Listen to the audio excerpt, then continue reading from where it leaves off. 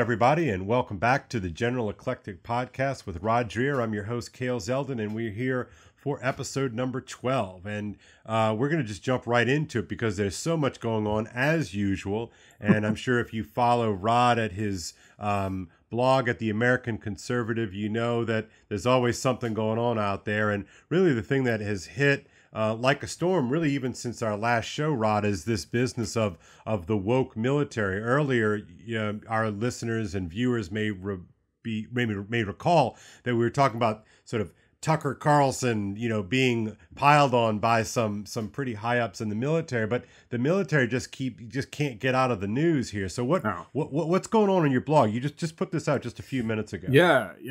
I got an email today from an Army reservist. He's a judge advocate, an Army lawyer, who is basically facing the ruin of his military career because on January 6th or January 7th, he posted something on Facebook. Had a picture of one of those loons who went into the Capitol, guy carrying a Confederate flag. Yeah, I remember that picture. The famous picture. Well, the guy who wrote me, and I chose not to use his name at his request. Yeah, he put something on Facebook. He sent me the thing he put on Facebook, saying that, oh, look what the Army of Northern Virginia couldn't do, this loon did in one day, something to that effect, and with a smiley face on there, tasteless joke. Like an emoji type thing? Right, an emoji. Yeah. So a tasteless joke in retrospect, but because of this guy has just gotten, I forget what they call it, it's an official reprimand from the Pentagon itself, coming down hard on him, and basically his military career is over. And he said later, look, if he told me in this email that I posted to my blog that I maybe should have gotten my wrist slapped. I would have said, it was imprudent, but I was clearly joking. But they're not taking any. They're just serious as a heart attack here. What this man thinks is that this is part of the new woke military's purge of anybody on the right, political or cultural. What's interesting about this, Kale, is this past weekend I was in Northern Virginia, right, and I talked to a soldier who's posted to the Pentagon, and he was talking about the new wokeness in the military, and he said that he didn't sign up for this. He said, I can't. He said, you can't imagine how quickly it's all coming down just since Biden got in. Mm-hmm. And he told me that he would not want his son to serve in the military, which is just astonishing. And especially to hear that from conservatives. I mean, that's a real sea change. I mean, it's certainly a sea change in our entire lives, right? Oh yeah. I mean, I heard something today from another reservist who said same thing, and he told me something that I couldn't use on the blog because it's too sensitive, but. Basically, he said that they've been told, and where he is, that if you're a white male, you're not going to get promoted because we want diversity, promotions within the military. Mm-hmm. Guy said, I don't care what color people are, what their sexual desires are. I don't care about any of that. I care about them being competent because we're a military fighting force. The guy I talked to in Virginia told me, he said that it's just killing him because he said the Chinese are focused on building the strongest military they can to win wars. We, on the other hand, are now using our military for social engineering. I said to the guy, well, so what's it going to take to turn this around? He looked at me and said, I think losing a major war. I think that's the only thing that'll do it because this is so thoroughly saturating the upper ranks of our military. I mean, honestly, you say that out loud, and it's so chilling to me to think that we have kind of gotten to this point, if all of these stories pan out, and it sounds like there's some real validity to it. One of the things that struck me about the story you posted today about the gentleman who got, is it Mopard or something like this? I think something whatever, like basically unpersoned from a uncareered, I think, from a military standpoint, was that the senior officer, he asked to talk to the senior officers. The senior officer breaks protocol and says, no, you're getting in my car, because apparently if you're an upper a rank above whoever you're talking to, you drive, not him. Mm-hmm. Anyway, breaks that protocol and asks him if he has his phone on him. And the guy says, yeah, my phone's right here, but it's turned off. He's like, no, sit on your phone. And he's like, what do you mean sit on your phone? You can listen to the thing even when it's turned off.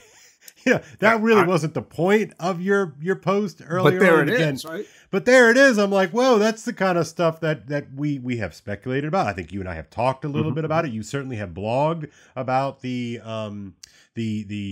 power that these devices that we have invited into our lives have. But to have in this sort of hot situation, to have an upper up, a muckety muck, basically confirm, those things that we've been talking about. Yeah. That was additionally chilling. Yeah. Well, the man said the judge advocate who wrote to me said, my colonel told me they've been listening to your phone. I mean, this is the stuff. I don't know if you were a fan of 24 back in the day. It was about a decade ago, maybe a decade and a half ago. It was Jack Bauer and 24, and it was a great TV show. But one of the things that they could always do is they could use cell phones and cameras, traffic cameras and all these sort of things, and they could sort of patch through. And I remember at the time thinking like, man, that'd be kind of cool if they could really do it. Well, apparently you can do it, and haven't I been naive? Yeah, well, like the guy who wrote to me said in a letter, and again, you can read this on my blog at the American Conservative. He said that he's trying to think about what he might have said, but he said he realizes that in a totalitarian regime, it doesn't matter what you say; they'll find whatever they need to. Yeah, I don't love that, obviously, audience. Right. I don't love that. But I latched onto that same detail that and I've sort of said similar type things, when I start contemplating, the surveillance state and the soft totalitarianism that you've been talking about, the social credit system that you've been talking about, especially not just in your blog, but naturally in Live Not by Lies, which is doing very well, by the way, audience. You should, if you haven't gotten it, you should go get it. We'll talk a little bit about that later, but I can shill for you, Rod. It's easier, right? Yeah, right. So, is that it doesn't matter. I remember saying like when Google can look through all your emails and they cache all of your emails. And I remember sort of saying to myself, well, that doesn't matter. I'm not really doing anything wrong. And I think it was you who said, yeah, Kale, that's pretty naive. I think you said something to the effect of, it doesn't matter that you haven't done anything wrong. It's that, have you done anything or said anything or written anything or received anything that later on can be sort of backwards used backwards as a kind engineered. Reverse engineering guilt. Well, yeah, that's what Camilla Bendova, the dissident in Prague, told me that about the naivete of Americans and of Westerners and even of people in her own country who were young and who didn't live under communism. She said that nobody's innocent. So if they want to get you, they will pick something you said that they've recorded, and they'll manufacture it in a way to make you sound guilty. And it's just, when you hear this old lady saying this, you're like, this sounds like the most paranoid stuff. Then you realize she lived through it. She saw this happen to people in her own circles.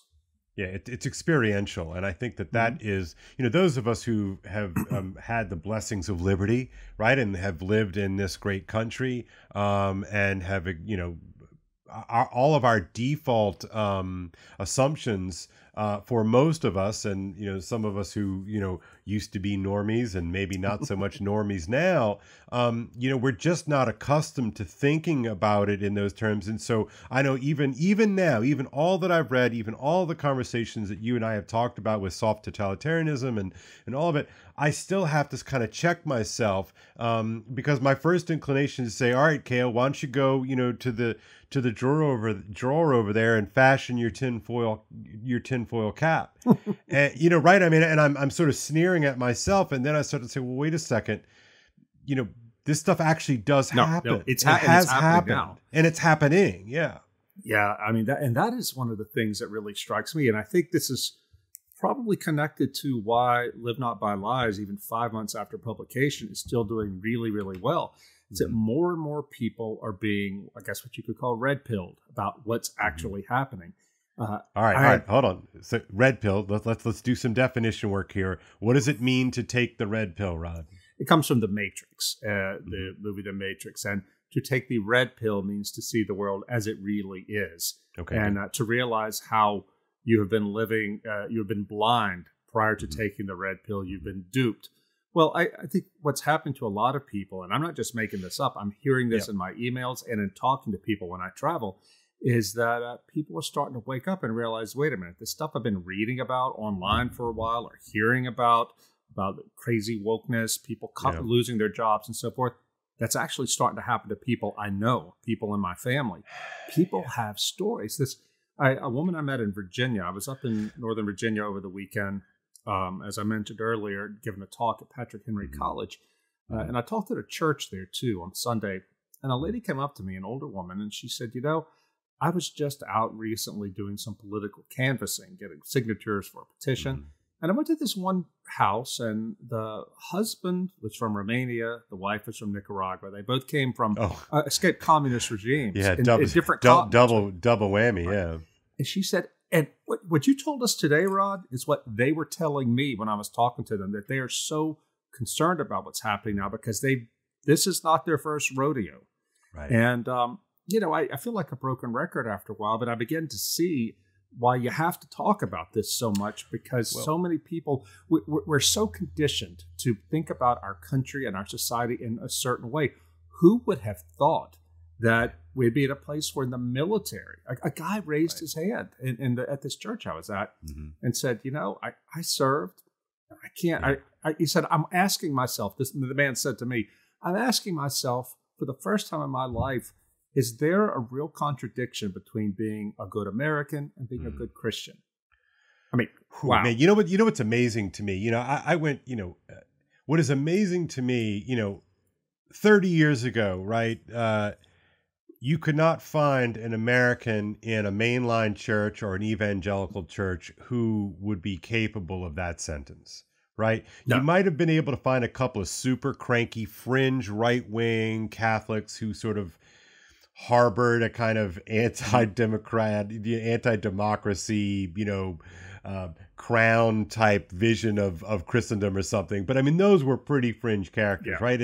And so, but it is remarkable to me that in 2021 that you have this phenomena. You're sort of becoming this guy, right? I mean, you've been locked down with COVID, but you have sort of become this guy where everybody kind of comes out of the woodwork and says, hey, Rod, I got to tell you this story, this awful thing that your inbox must be nuts these days. Yeah, it is. And it's coming from all over, just today, one of my readers sent me something that Ibram Kendi, the anti-racism guru. He was speaking at a Manhattan church, and he said it as clearly as he possibly could. It made the distinction between liberation theology, as he calls it, and savior theology. Liberation theology, according to Kendi, is the belief that the role of Christians is to liberate people in this life on this earth from oppressive structures.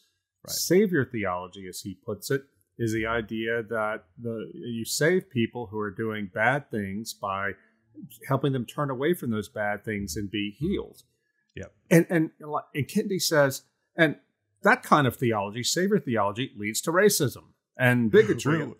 And I thought, which, it's remarkable. I saw the same clip today. What's remarkable to me about this, like, you mean like actual theology, like is an actual Christianity? So Christianity is bigotry and leads to whiteness or something.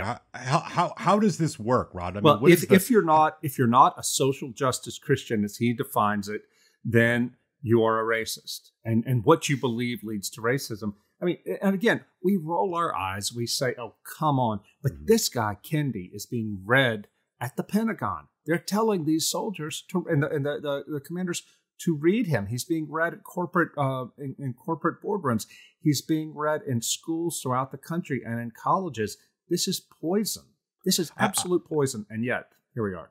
Yeah, I would love, this might mean more in your world and your framework than mine, because I have no idea how much like a bestseller is, like how many copies that is or whatever, and what kind of revenue that would generate for a writer and a publishing house. But I got to think, just based upon what I've been reading and poking around, this book, How to Be an Anti-Racist, and there are a couple of others, of course, Robin DiAngelo's White Fragility, and it set a mark from the beginning. He must be making obscene amounts of money just by virtue of it just being assigned reading, like everywhere. Corporations are doing it. Every university is doing it. All of these school districts are doing it. And now, like, unbelievably, the military. And so this sort of gets me to the question, why? I mean, why the military? I'm struggling with this one because it would seem that the military, unlike so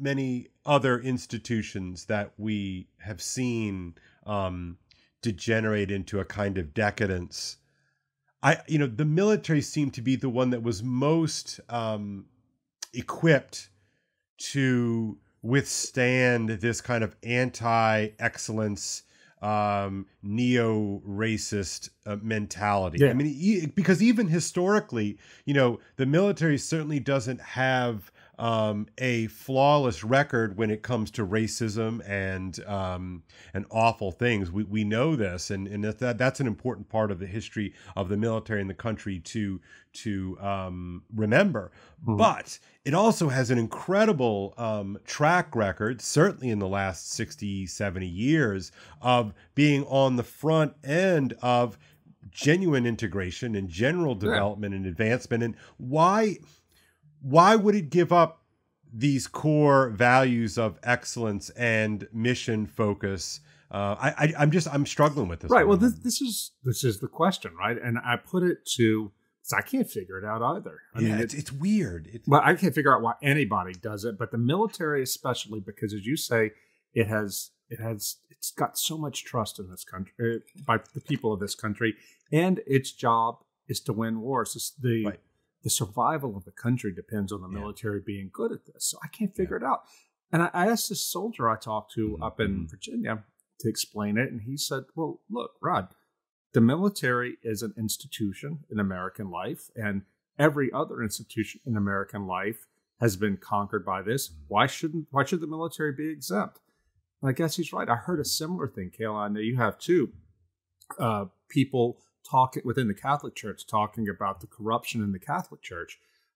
Priest friend of mine who is absolutely square on this stuff. He knows what's going on and calls it out. But he says that the same thing too. He goes, priests aren't hatched in a lab. Priests come from this culture too, and we should not be. We should always be surprised and appalled when the corruption of the best happens, when priests or soldiers or armed or the police, when they show themselves corrupt. We rightly hold them to a higher standard. That said, Priest is right. If the culture itself is so corrupt, then we can't expect people within the armed services or the priesthood to be completely immune from it. Well, that's well put. I think that's probably right. And if I were motivated, right, and I wanted to fundamentally change the structures and identity of the country, right? I mean, if I had genuine animus against the United States of America, I had genuine animus against the Constitution, if I had a genuine animus against just the setup, right? I think I would absolutely set my sights on the military. Yeah. I would absolutely, we know that, we've talked about this whole notion of the long march through the institutions. And of course, we know that the utter corruption and decadence of our educational institutions from K to 12 and in higher ed and beyond, we know that is not just a little bit captured. There is no fight. It is a rout. We know that our cultural manufacturing institutions have been corrupted for a very long time. And so, as I'm saying this stuff out loud, I'm kind of chiding myself here in real time.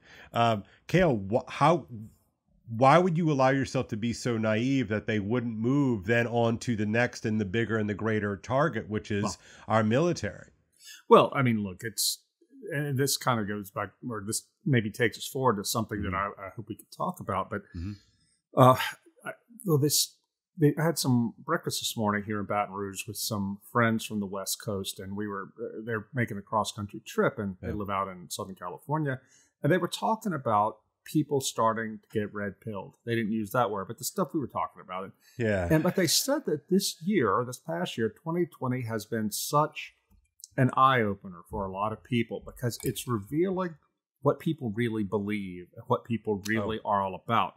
And the reason I tie this into what you just said is they're starting to realize, he told me, who in their larger church circles out there is down with being a good middle-class American and who is down with the gospel or living out a countercultural life of Christ. Because they told me that they've been seeing people that they thought were completely solid just flipping overnight on critical race theory to where you can't even talk about it.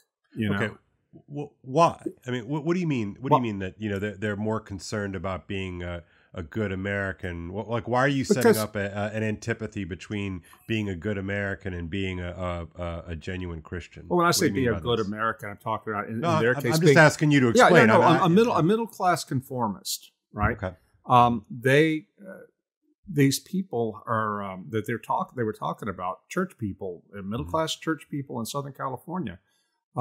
Were more concerned with finding out, what it is, smelling the air, finding out, what it is that that respectable middle class people believe, and then figure out a way to rationalize that into Christianity.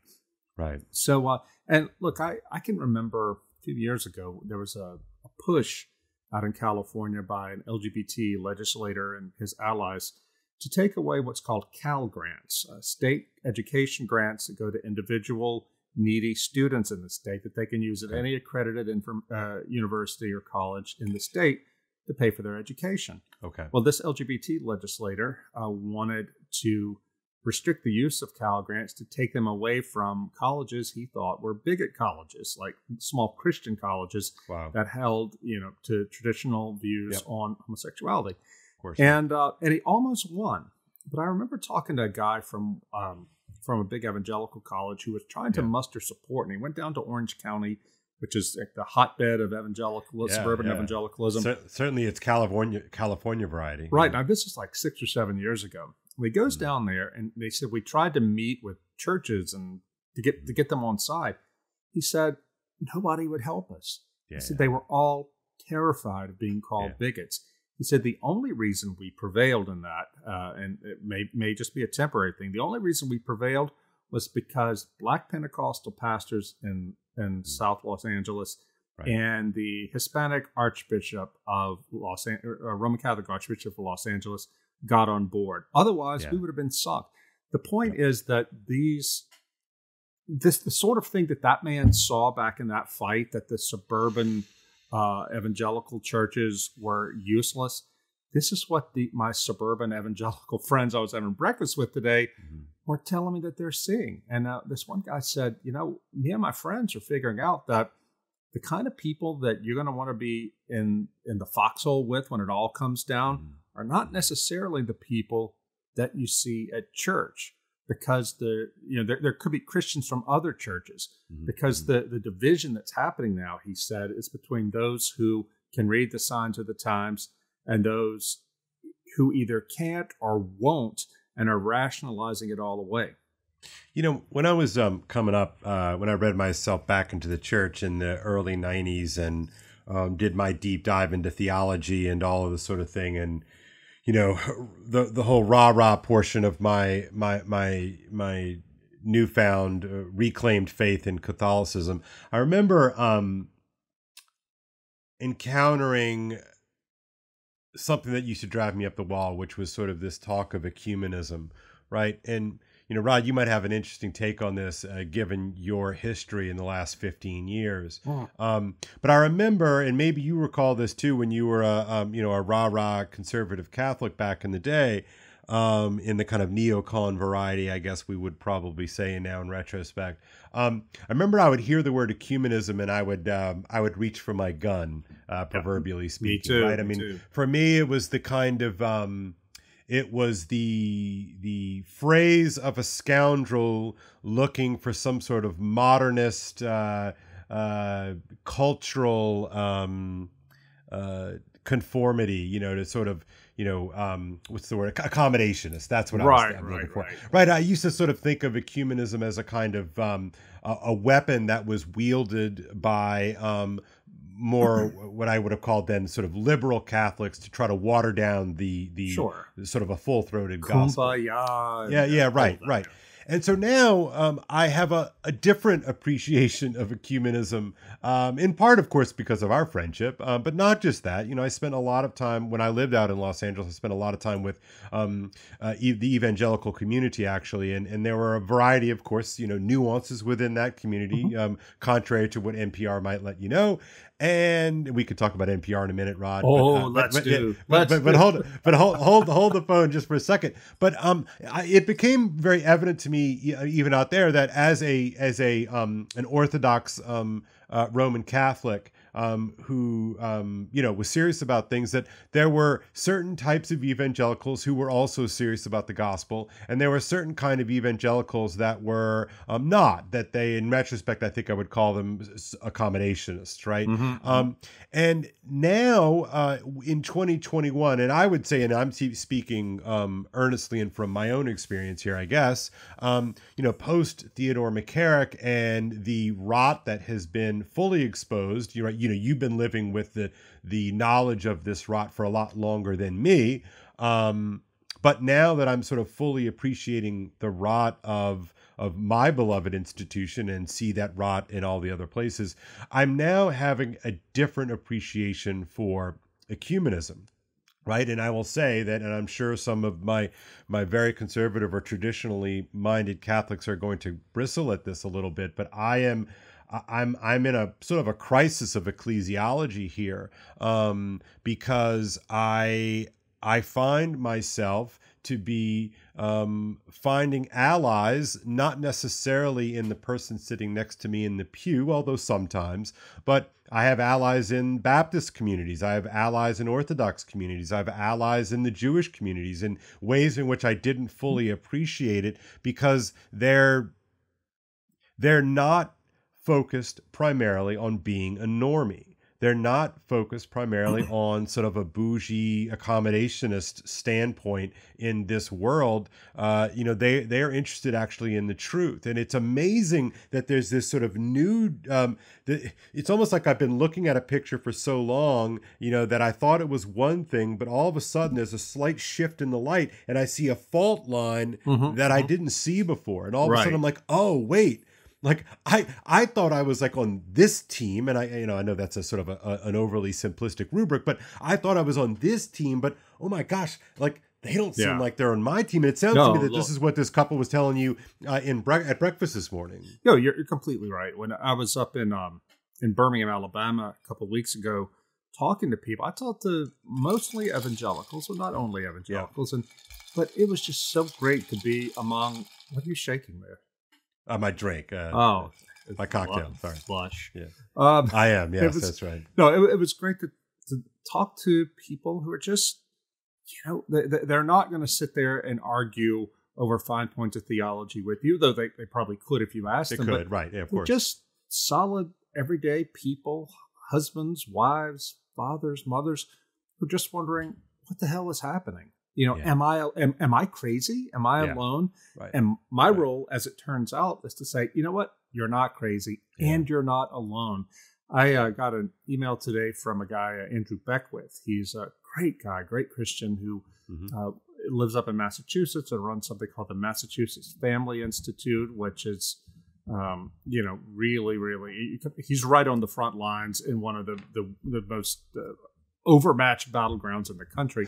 But Andrew's running a book club on Live Not by Lies, and he said tonight, in fact, as you and I are recording this, he's having the book club. It's underway right now, and he's having some young people talk about how they were taught growing up. He's talking about college students, right? Yep. About how they were taught growing up to resist the culture of lies, what John Paul called the culture of death. Yeah. And he said the thing that is coming out from doing his pre-interviews with them is they keep saying that what the Benda family in Prague told me that's in my book really applies to them, which is don't be afraid to be weird. Yeah. I love that. I love that line. I know. And right. And you've said this before, and I think there was that piece, whatever, a year and a half ago about weird Christians. And I think it was in the New York Times, right? I don't remember the piece in its minute detail, but I thought that frame was right. I mean, in all the conversations that I have with my wife and about our kids, both of us are pretty, woke in this regard, right? Mm-hmm. We have our eyes pretty wide open about things, but man, that pull, to not be weird is tough. Yeah, it really is. I've got young kids, mine are ever so slightly younger than yours, but my oldest is the same age roughly as your youngest. But man, it's really tough. Are we going to double down on the weird or not? Yeah. And here's the thing. This tells you about the time we're in.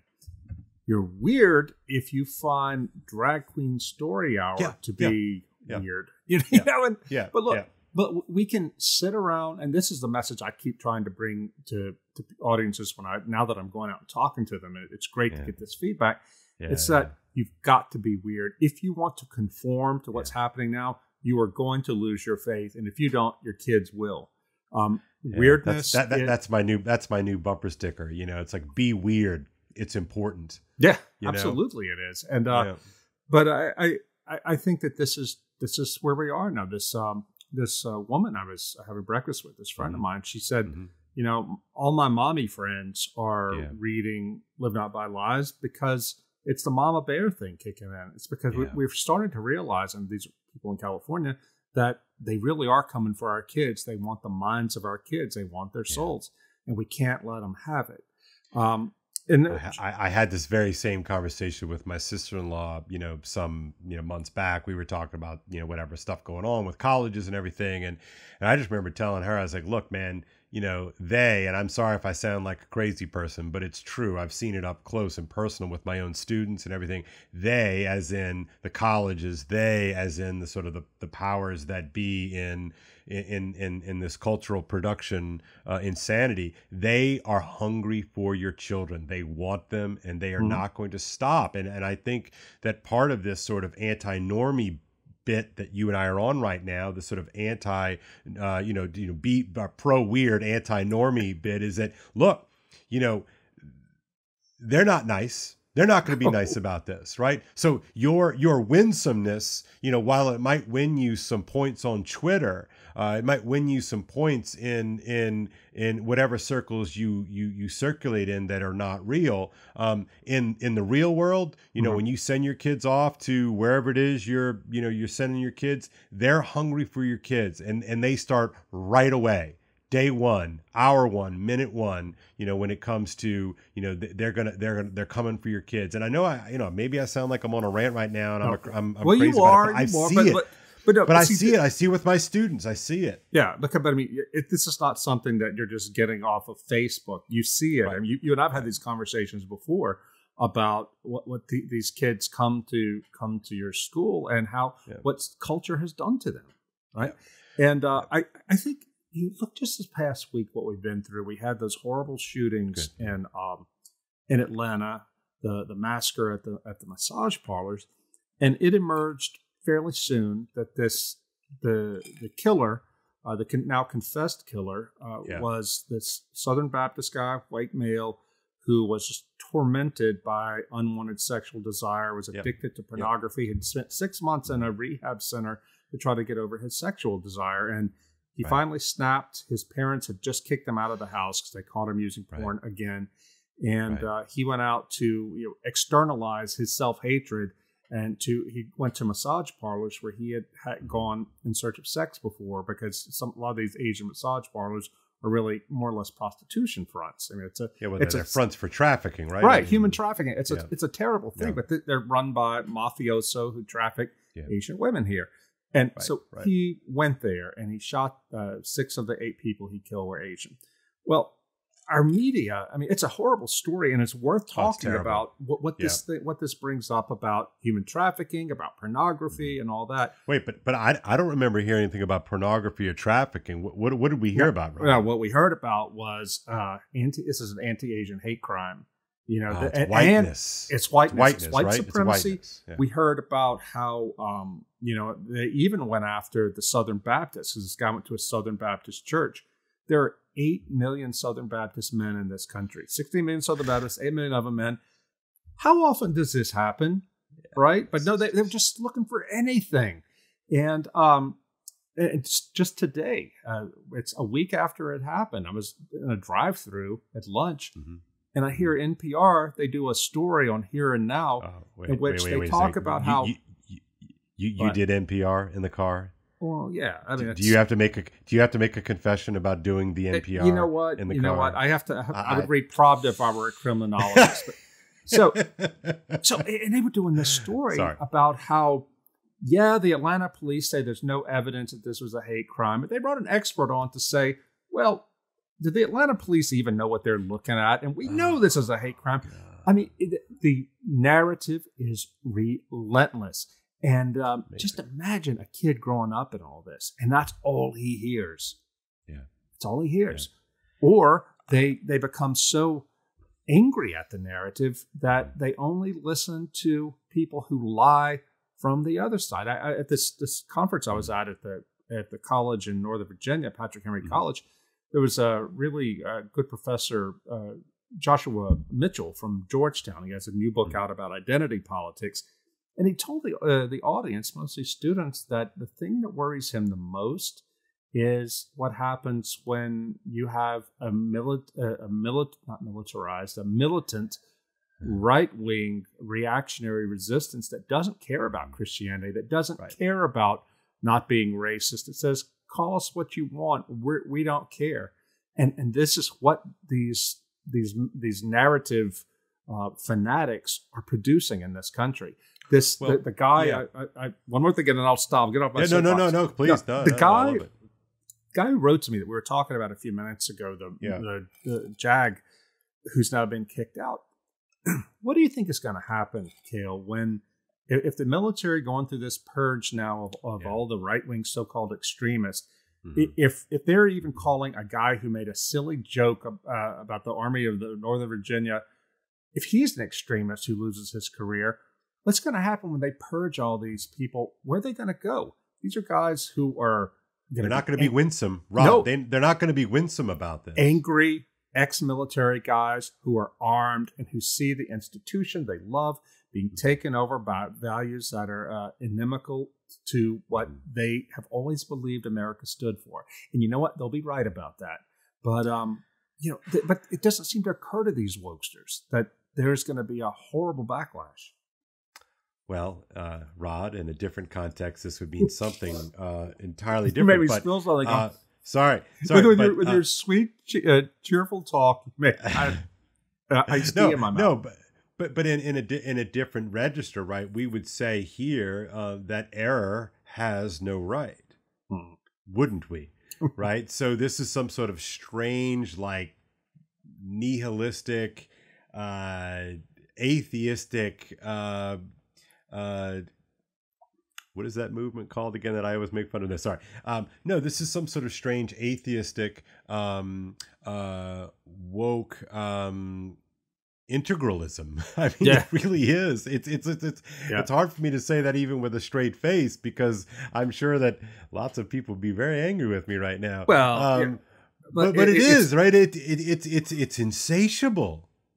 Yeah, it really is. And it won't stop anywhere. Just before we came on tonight to talk about this, I read an op-ed in USA Today talking about Oral Roberts University. It's a Cinderella story and the March Madness. Oh, yeah, the basketball. Yeah, the basketball team. Oral Roberts' team is really they keep beating the big teams. This op-ed said, they're a Cinderella story, but not really. Because if you look at them, They come from this fundamentalist Christian school, and they oppress LGBT folks there. Yeah, those are the bad guys. Those are the bad guys. No complexity. Bad guys, yeah. And so this op-ed is telling you, don't root for them. I mean, this is punching down, absolutely. Don't root for them because they have retrograde opinions about LGBTs. And, this is just, by now, it's just every day there's something else. But this is about marginalizing and demonizing Christians. That's all this is. Well, yeah, it's interesting too. We're recording this show a few hours after the a little bit more of the identity of the man who murdered I think 8 people, 10 people, 10 people. Sorry, in Colorado, and it was really fascinating to watch Twitter in real time.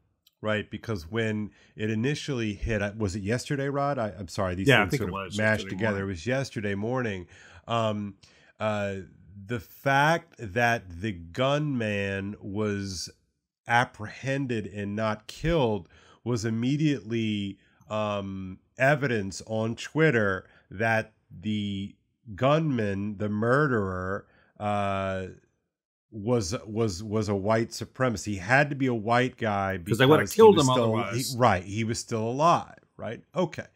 I mean, that's a very familiar, if you follow any of the folks on Twitter who do these kinds of things, you know that this was coming. I mean, this was just, you could set your watch to it, right? So then, of course, it comes out that the man is a devout Muslim. He's from Syria, and he has a history of mental illness. Mm-hmm. And so then you saw the woke Twitterati saying, right, well, the Syrians are white adjacent, and they're really white, right? That this is that part of the pandemic of whiteness, which reminds me again of these awful pieces. I think you even blogged about one earlier this week from The Root. Was that the piece? Oh yeah, Damon Young from this black. Yeah. Fascinating. I mean, what is this? I mean, it's clear racism. Racism. The guy in The Root, Damon Young, a popular black commentator on this black site, was saying that that whiteness kills, and this was his riff on what happened in Atlanta. Whiteness kills. Whiteness killed my mother. His mother died of lung cancer, but it's whiteness' fault. On and on and on. But the language he uses, Kale, it reminded me, and I'm not just making a leap here, it reminded me of language I first encountered at Yad Vashem in Jerusalem. That's Israel's Holocaust Memorial, Yad Vashem. Okay. And when I visited Jerusalem in the year 2000, I was there on a reporting trip. I had some extra time, so I went out to Yad Vashem to visit it and pay my respects. Mm-hmm. And they were having an exhibition there at the time of how the German people were prepared by the use of language in the public square for the Holocaust. And they started back in like the late 19th, early 20th century with the eugenicists and the German doctors praising eugenics. Right. And they started out talking about how helping people to conceive of the German nation as a body. And there was a big health fad in the turn of the century. Yeah, that's right. Yeah, and a lot of nudism, weird stuff going on in Germany. Yeah. But anyway, people were really fanatical about health. Well, then they started talking about Jews. Well, when all you've got is this world, you can quickly divert to this kind. No, I mean, I'm serious. I mean, I think it can quickly divert to these kind of like health and wellness things. Then they started talking about Jews. Anyway, Jews as parasites, Right. And they start talking about foreign invaders to the body politic, making the body unhealthy. And then they start talking about Jews as being those people and parasites. Right. And eventually, by the time by the time the Nazis came along, people were ready, Yeah. Similarly, in Rwanda, when they had the Rwanda massacres, the Radio Mille Collines, talked about, propagandized about how the Tutsis were parasites, and it's all about dehumanization. Anyway, I bring this all up because this guy, Damon Young, writing on The Root, is using classic language of dehumanization of its people. And he talked about at the very end, he says, white supremacy and whiteness is a virus that won't go away until there are no bodies left for it to inhabit. And you're like, whoa. And of course, you're like, full stop, take a deep breath. Did you just hear that, people? I mean, right? I mean, that when I, you know, I actually, I remember when I heard it, I was like, wait a second, he didn't just say that. Like that's nope. Oh yes, he did. He actually said that, right? And wow, I mean, that is, and yet of course the double irony is that that he's coming from the standpoint that he's the social, he's bringing about social justice, right? He's bringing about, he's eminentizing the Christian eschaton in the here and the now, right? And it's like, well, no, actually, he's bringing hell. Yeah, and remember, this is hell. Yeah, remember the lesson from right about this in Live Not by Lies about the Red Terror. The communists instructed their agents. Right, good. Yeah, don't pay attention to what people actually did or said. Right. Just look and see what social class they come from. That'll tell you who to kill. That is the essence, they said, of the Red Terror. This wasn't even hypocrisy. They were openly doing that. This is what the woke are doing now. And, I'm not saying that it's going to lead to shooting people. I mean, let's hope it doesn't. But where is this dehumanization going to stop? One of the great things about the Christian tradition and how the civil rights generation, Dr. King and his cohorts did with it, is they helped white America learn to see Black Americans as humans, as made in the image of God. And they helped tear the scales off the eyes of Americans white Americans who didn't want to see it, or who were maybe too inert and not to see it. Well, look, now in just 50, 60 years, we're going to a place now where the most progressive opinions are the most retrograde and violent and racist. Columbia University having this year apartheid graduations. You can have a graduation for Latinx people, for Black people, and all. I mean, it's like this. This is the topsy-turvy world that we're in now, where the sort of thing that you and I of our generation were taught and taught rightly was immoral is now the cutting edge of progressive, compassionate. Well, some of one of my favorite Twitter followers is Bridget Fetisi, and she sort of jokes, and I think she's right every day. Is that the simulation is breaking down, right? I mean, like that we live in an episode of South Park, right? I mean, it's sort of becoming a truism that when South Park makes fun of something, in 2 years we're going to be living in that bizarro reality, which is again hell. It's hell. Like this is not a good place that we're going. The last thing that I want to do before we tackle, I want to talk a little bit about Live Not by Lies, but I am saddened by the lack of those people, those folks, right, who work the media and work in education. They work in these sort of these cultural production mechanisms. I'm genuinely saddened, Rod, by their they seem to lack a kind of imagination that is broad enough to encompass complexity beyond the sort of the simple world that a Kendi creates for us. It's really staggering. And look, Rod, you've been moving in these circles for a long time. You've been in the media for a very long time. You know that there are genuinely intelligent and sensitive and broad-minded folks. Where are they with all of this? Like I'm the outsider. Like I toil in obscurity up here in a little school, and I just do my thing. But I'm just shocked at the lack of imagination. But they're scared. They're scared. Some of them are scared of being punished for it. Scared of being cast out of the elect. Others are genuinely scared of being on the quote unquote wrong side of history. Yeah, it does a lot of work, that phrase, doesn't it? Yeah, it does. I mean, this is my theory. They're afraid to be weird. They really are, and afraid to be weird, and afraid to be bad. And I think that when the history of this era is written, there's going to be a lot to be said, a lot of negative things to be said about the complete abdication of responsibility by those who are given charge of running the institutions of our society.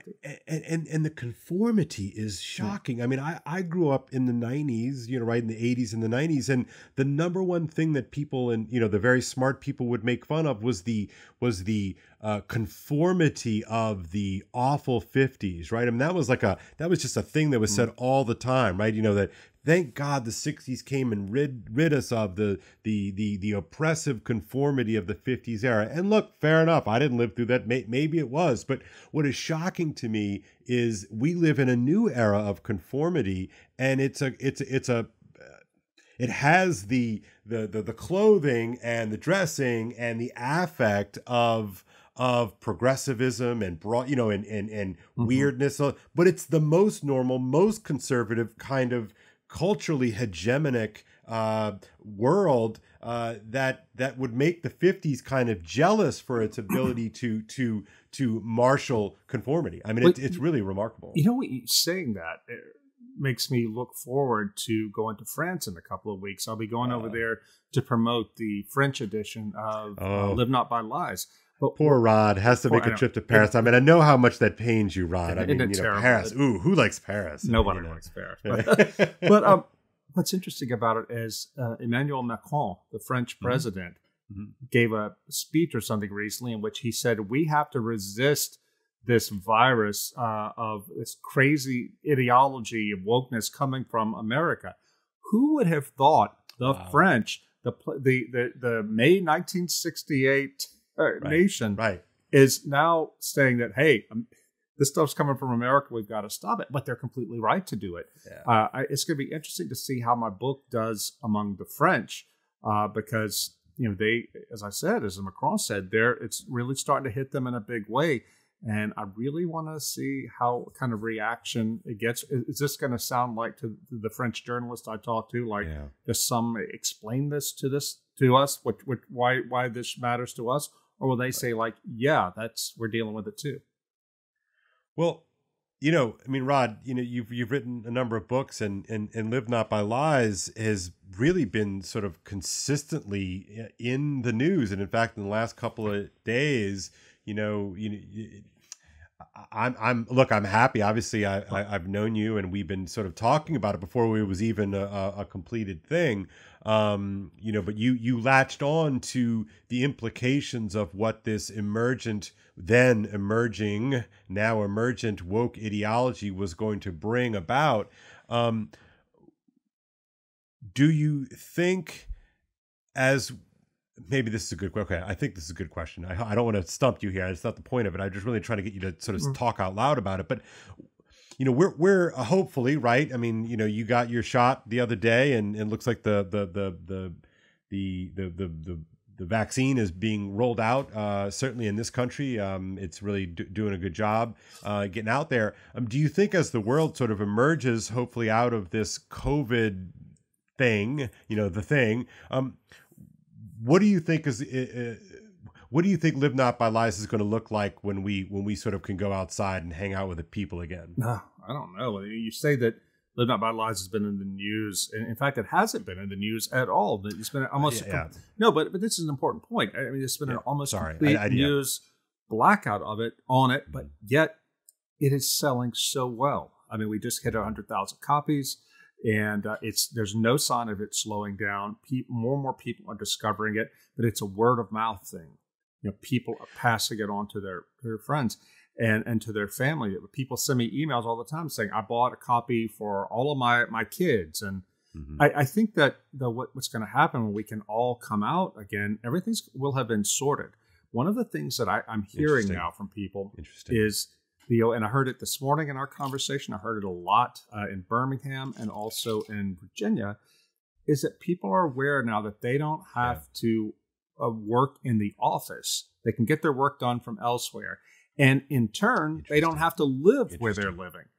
So I'm hearing from people saying now that they're thinking of moving, getting out of blue America, moving to red America, which that makes sense to me at a certain level, because if you're living in California or Massachusetts, the state is everything is stacked against you. The culture, the state government, you're better off in Alabama or Louisiana or a place like that. But please don't think that you can escape this. Wherever the internet is, there is the thing. And it was so shocking to me in Alabama, I heard about a man whose wife is demanding that they use special pronouns in the house. And he's like, "Are you nuts?" It's Alabama. Alabama. It's Alabama. Yeah. But I'm just saying that, this is something that the middle class, especially the aspiring, the middle class, those who aspire to status, this is the new ideology. This is the successor ideology. And you're not going to escape it fully in Louisiana or Alabama. But you'll find more people, I think, willing to take a stand. I could be wrong about that. One of the things I wonder about this too. No, I think you're right. I mean, one of the things, you and I, we're from Louisiana, right? But, every college town, right? I mean, has a typically thriving alternate universe, right? But the funny thing is that alternate universe, as experienced in a town in Louisiana or Alabama, is the dominant universe in our blue cities, right? Mm-hmm. But just because your child goes to school, in a deep red state, guess what? It doesn't matter. No. It doesn't matter. And some people say, oh, you need to get your kid out of a public school and send him to a private school. Well, guess what? That's there's no home base. Oh, no. Right? There's no firewall. As you know, in Baton Rouge, where I live and where you grew up, Episcopal High School is considered one of the most elite high school. And they've been woke for a while, Yeah. And well, look, I mean, I've been going to these educational conferences for years, right? The National Association of Independent Schools, and they have been captured for a very long time. There was a time, maybe 10, 12 years ago, in which you would go to the national conferences and you would go and hear talks from like Jim Collins, the writer of From Good to Great, and you'd go to hear some educational guru about organizational stuff and being mission focused and all that sort of stuff. And then about 10 years ago, the mission creep, right? The woke creep started coming in. And of course, I've been sensitive to this for a long time just because I've read history. You're a sensitive guy by nature. Yeah, that's right. I'm super sensitive, right? No, but I mean, I was sensitive to these kinds of things because I had gone to graduate school, right? And I knew my Derrida and my Lacan and my Foucault and all of that stuff, right? I knew where this was coming from. And I knew that at about that time, all those people that I'd gone to graduate school were now in positions of authority and power at the various schools that they went on to teach at. And so, I mean, I've always sort of known that this was coming, but those big national conferences are now, I mean, we should do a show just on looking at what is on offer at the National Association of Independent Schools this time around. I mean, it's all woke all the time, and it's not going to abate. No, and like you saw it happened at Villanova. I put this. Reverend Donahue. Good Lord, yeah. Somebody at Villanova sent me this statement put out by Father Peter Donahue, the president of Villanova, after the shooting in Atlanta. Talking about, our hearts are breaking. We stand by our Asian students and all that. But this was part of in a letter talking about how we are committing to make this Villanova an anti-racist school, which, as we know, the jargon means soup to nuts. Yeah, we mean something. And he tacked on to that an implicit denunciation of the Vatican for refusing to bless same-sex unions. Right. And he said that our LGBTQIA, whatever community will always be welcome and safe here. As if any of them had to worry about being gay bashed because the Pope at Villanova. Yeah, I mean, come on, but it's all virtue signaling. And but look, can I just say this? Can I say what? I'm going to let it happen. Yeah, I'm going to let it happen. No, go ahead. No, because I realize we've been griping for an hour here, but before we go, what we do, man. It's what we do. Before we go, it is. Before we go, what I want to say is, I can't tell you how encouraged I have been by going out these little trips I've made to Alabama and Virginia and seeing people face to face and seeing people who are waking up to what's going on and who want to do something about it and do something more than just rearrange their opinions or own the libs. And even at Patrick Henry College, a very conservative school, a lot of homeschoolers go there. The young people I talked to, and I didn't talk to all of them, but the ones I talked to were really impressive. And they didn't seem like the kind of careerist kids who just wanted to get to Capitol Hill and move right up, the Republican industrial complex. They seemed like kids who were serious about their faith, wanted to understand the world, and wanted to do something different. And I talked to this one young man who said, just owning the libs is fun, but that's not going to change anything. Right. And I find that so encouraging. These people I met in Birmingham, these guys. I heard from Matt Burford today. He was my host up there. He's a Southern Baptist pastor, great guy. Matt said, Rod, you can't believe how energizing your visit here was because you've got us all talking now. As guys, we want to, and Matt's put together this festival he wants to do where just serious Christian men get engaged and come together just to be together and talk about our world. He wants to get Aaron Wren down there for the master. We got to do that, man. We got to descend upon. I got to do that. Podcast from there. He's going to get Carl Truman and some of these guys in and who see what's going on and can not tell us, tamp it down and be winsome and pretend like it's not happening, and who also don't want to stoke the sort of rage monkey behavior that is no good either. And the fact that I get to be part of this awakening that's going on, it's just great. And people, your girlfriend Barry Weiss, I love Barry. Yeah, she's sending stuff out too, and it's exciting to make these new friends across. You talked about ecumenism. We start out talking about that. That's right. I love telling audiences when I speak to church audiences, I say it's time to make these alliances, reach across the lines, because in the Gulag, they weren't put in there for being Catholic or Orthodox or Protestant. Right. They were put in there for being Christian. Yeah. Well, and my favorite thing, you mentioned it briefly in the last podcast, but to me, the most moving part of the story that you said about your trip to Birmingham, I think it was, is that, at the end of one of the gatherings, and you'd given a talk, that you had, Catholics and Orthodox and Protestants, and you all got together and you said this Our Father. We said together. the Our Father and I love that. I mean, that's just such a powerful, that's where we are. I just did another lengthy conversation with Pastor Paul Vanderclay. He's part of the Christian Reformed Church.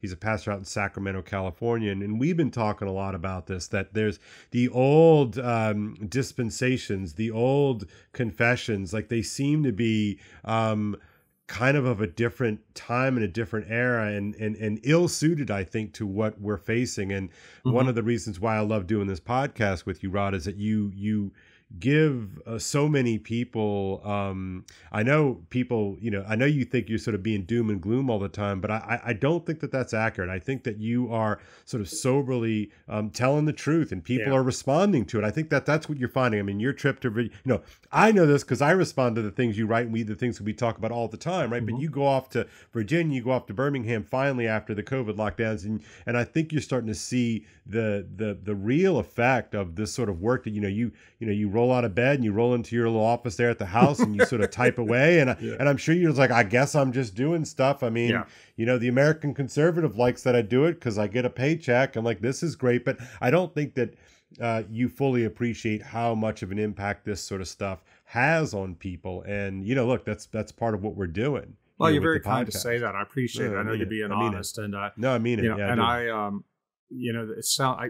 can't believe I've turned at the ripe old age of 54 into the kind of person who can say this unironically, but glory to God. Because any good thing I do is Christ working in me. And I could remember I'm a Gen Xer, right? I'm so ironic. Yeah. I know. Rolled my eyes at somebody saying that, but I'm old enough now, and I've been through enough stuff to realize how flawed I am and how much mercy God has shown me in leading me to repentance. And there's a lot of repenting left to be done. But what what an adventure to live as a Christian, as an Orthodox, big O and small O Orthodox Christian. I want to just tell people when I meet them, a lot of people write to me privately, want to know about Christianity. It is so, if I say fun, that's the wrong word. It can be fun, but it is. I have a sense, Kale, of what they told me. This guy, Viktor Popkov in Moscow, told me when I interviewed him. He had gone to prison for his faith, but he came to Christ in the early 1970s as part of a revival there. He had not been raised to anything. He said that he was just completely... Well, no, he had been raised a Bolshevik. Let's be clear. No, that was Ogorodnikov. Okay, sorry. Popkov is somebody different, but he was part of Ogorodnikov's group. He was not raised in anything in Popkov, and he said that, there has to be more to life. I think he had read Camus, and he said, there's got to be more than this dead Soviet life we've got. And he discovered the Christians. He discovered Ogorodnikov and this small group of Christians who, by their courage, by their willingness to be weird, and not just weird, dangerously weird for the Soviets, they had life. And Popkov came and joined them. And I think it was Popkov who told me, quoted in the book, is like, we knew that even though the KGB was watching us and all that, that just to be there, singing hymns together and praying together and having that fellowship, that was real freedom. That was real joy. I'll never forget that. Well, we're starting to build that now here. We don't have that kind of persecution. It may come, but just to be with other people who can affirm to you that you're not crazy and you're not alone. What a gift that is. And this is something that my faith and my work is bringing me towards. And I just want to tell everybody else about it. Like, come join us. No, I think that's right. And I have long believed this, and sometimes even felt it, that this strange Christian calling that all of us have, right, is ultimately a call to heroism. And you might not think of yourself as a hero. You might not think of yourself as sort of the knight in shining armor, but we're all called to this heroism, and ultimately heroism means, standing up for what's right and what's true, right? And to protect the innocent and to speak against falsehood. And I'm so heartened, honestly, just by the work that we've been doing and the kind of feedback that we've been getting. I'm just so heartened by, like, people are really hungry and thirsty for this. And it's meant so much to me that, like I said, I feel like I've been sort of doing my little job here and teaching my classes, and I've enjoyed that so much. But just to meet people online that are really hungry for it, and it helps me. There's a great line in